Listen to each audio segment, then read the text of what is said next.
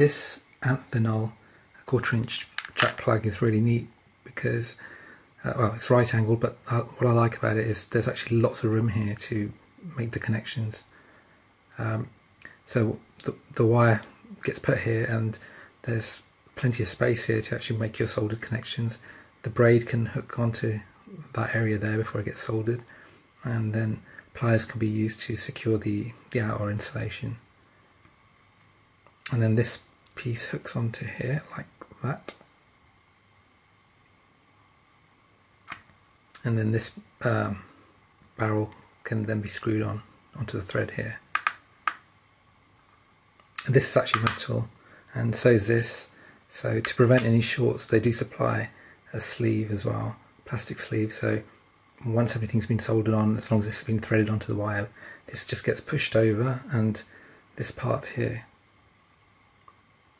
just covers here, so that this cap won't make any shorts with the metal connections there.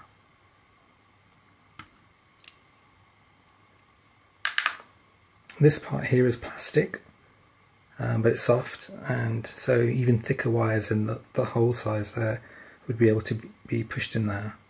And if you really wanted to, you could actually chop this off to put a really fat wire onto there.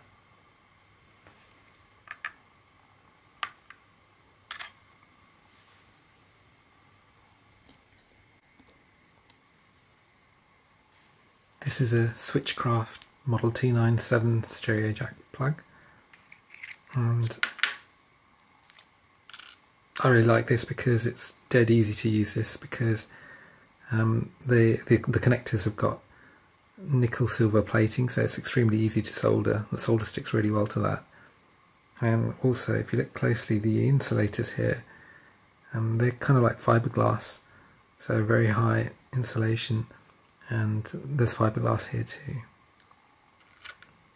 There's a sleeve, so once you've done your soldering to the terminals and crimped the insulation to this outer metal, then you can put this insulation around it. And the shell is all nickel as well. I mean, it's really thick.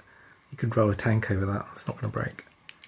And the hole at the back is quite large as well. I think it's about 6mm, but I'll measure it.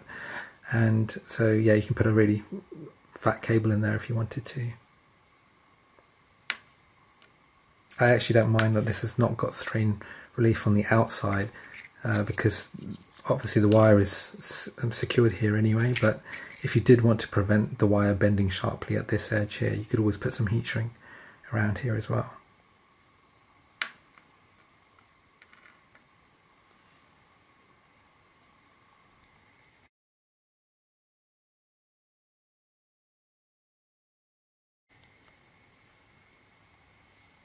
This 3.5mm stereo jack plug is a Neutrik part, and it's got an all metal nickel shell and gold plating, but it also comes in an unplated and a plain nickel coloured shell as well. This is rubber here for the strain relief, and inside it's really great. It's got this plastic for clamping the insulation, and these two halves come apart like that. Quite interesting design. And then this, the point of this is obviously to keep the soldered wires away from the metal shell, and you can see it's even got a really tiny piece of plastic inside there to separate the left and right connections. So this is really easy to solder as well, because everything's exposed out in the open air, and then once you've soldered it, then you can apply this and then fit the shell on.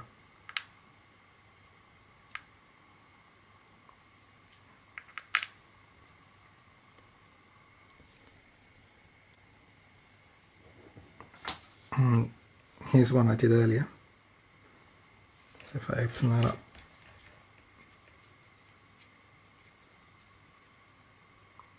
I won't open it anymore, but you can see how the clamping plastic worked. And I think it looks really neat. If I plug it in,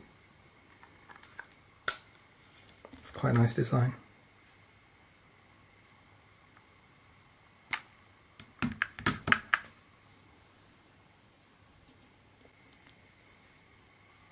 This 3.5mm stereo jack plug is a REAN branded part, and it's quite a traditional design really, just a straight 3.5mm jack plug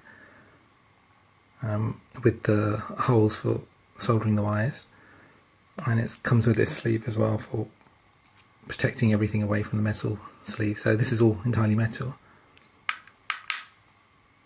Personally, I find these awkward to use. Often there isn't enough room to put this on after you've soldered wires onto here. But there is a solution. I end up using just Kapton tape because this is really fine, really thin, and it's heat resistant. So what I'll do is I'll solder the left and right connections here, and then using a pair of tweezers I'll pass the Kapton tape through and just insulate each connection, and then I'll make the final connection to the sleeve, and the heat from the soldering iron won't damage this because it's high temperature. And because the tape is so thin, then it's really easy to then just pass the metal shell onto the jack plug body without using this thing.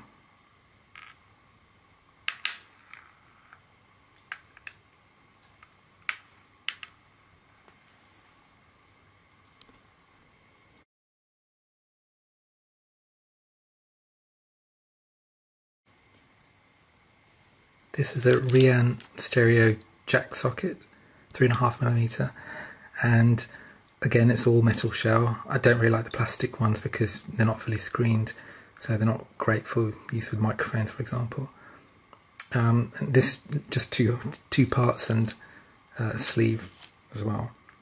This actually comes in two variants. So there's one with a BG suffix, and that's got a black plated shell and gold plating on the actual connector. But other than that, they're identical.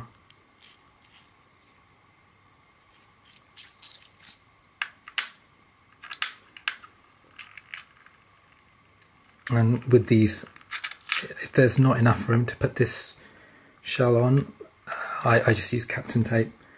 It's easier. I find it a lot more simpler just to use that for the insulation.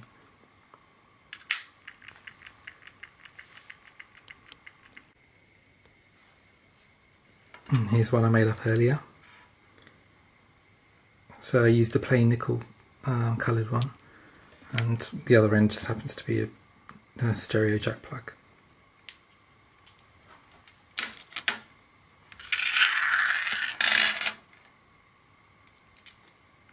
So I can plug in headphones as an example.